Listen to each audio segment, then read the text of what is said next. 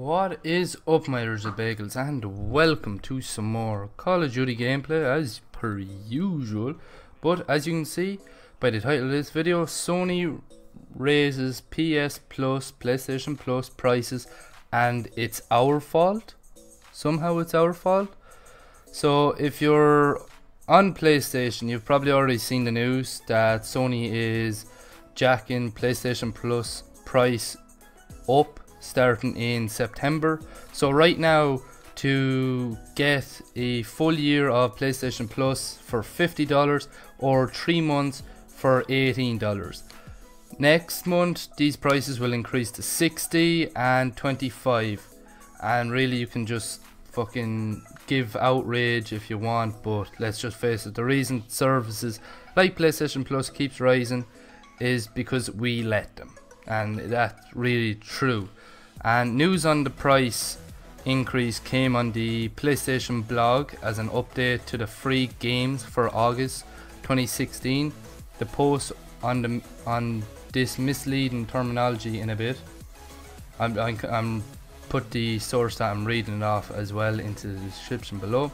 The post is fairly unapologetic, simple telling users that they can cancel their subscription before September 22nd if they don't like the new rates. If you're in the middle of a subscription you've already paid for, you won't be affected until you need to renew.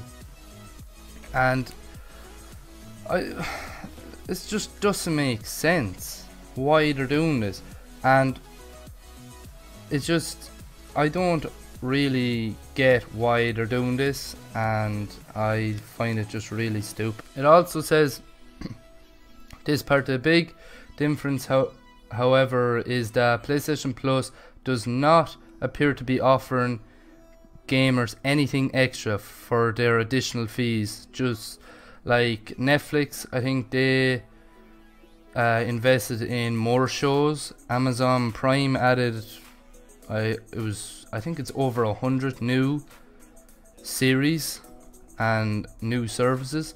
Spotify, they added more and more music to grow its library, but PlayStation Plus on the other hand is selling the same thing as always sold: online play and some, as they say, free games. Let's also put to bed the myth that these games are free. They're not, and Sony shouldn't advertise them as such. You pay for them as part of your PlayStation Plus subscription. Now, what I'm thinking here is, can you sue them for false advertising then? For the simple fact, they're saying you get free games on PlayStation Plus, but you have to buy the subscription.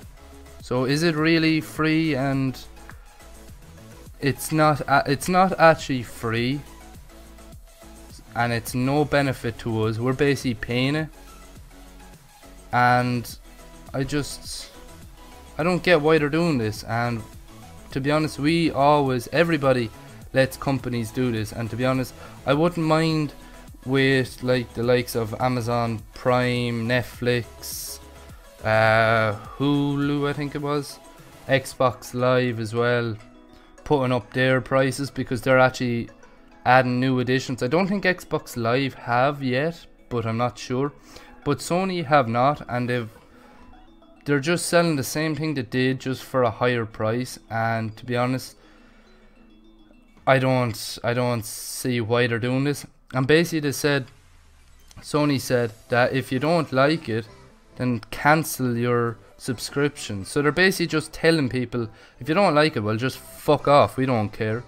And to be honest, I thought Sony would be a lot better with this, but obviously they're not, and it's really sad to see, because, you know, I really like PlayStation, and it's sad that they're putting it up, and I can see a huge dip in subscriptions and people actually going out to buy a PlayStation after this is out, and it's just really sad.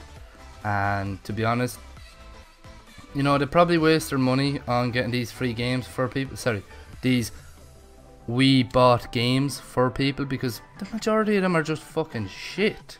Like, they can't give us the only good ones they've given us is Smite and Planet Side 2, and at that, Planet Side 2 wasn't even fucking great. All the rest have been dogs, absolutely damn right shit. And if they're actually going to give us good fucking games, I wouldn't mind paying €60 for it, because you'd be getting a year and you'd be getting fucking good games. But no, they give us shitty 2D and fucking shitty ass games for the €50 we pay, and they're fucking shite games. And you know, Sony making their Hello Games as well, Sony and Hello Games making the No Man's Sky was a really big flop, and I think they see that and they're trying to make their money back. And to be honest, Sony are not good marketers, and they are not a good company or service to be with now, and it's really sad to see, because I love PlayStation. I've been PlayStation since